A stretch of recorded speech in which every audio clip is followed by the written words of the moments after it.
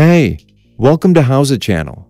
In today's lesson, we will teach you how to change margins in Word 2019.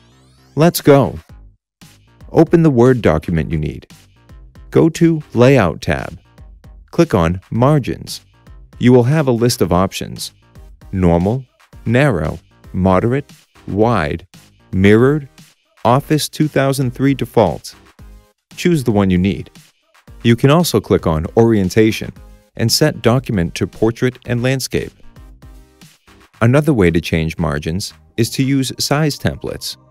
You can set document to Tabloid or Legal Size, or any other from the list. You can divide the document into columns, which will also change the margins of the document. Basically, you can use any option in Layout tab, like breaks, line numbers, and hyphernation. If you click on Page Setup, the new window will open and you can adjust margins and select orientation in there.